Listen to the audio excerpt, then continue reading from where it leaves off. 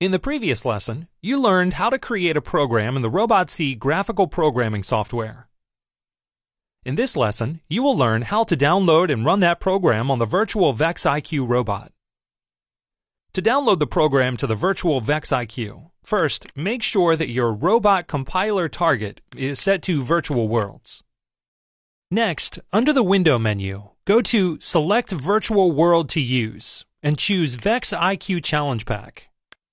Now, press the Compile and Download button to compile your program and download it to the virtual robot.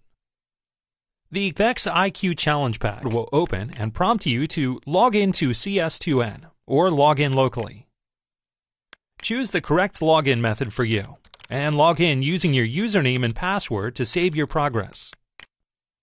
The VEX IQ Challenge Pack has a virtual VEX IQ robot and many classroom-themed programming challenges. Click the Robots button and make sure that the Clawbot IQ is selected. Then click on the Basic Movement button. Select First Program and click Start Challenge. The virtual VEX IQ will load on an empty table with distance markings. To run the program, press the Play button on the left side of the screen. The robot moves forward. Perfect. If you would like to return to the original start position, you can press the Reset button. To run the program again, simply press the Play button again.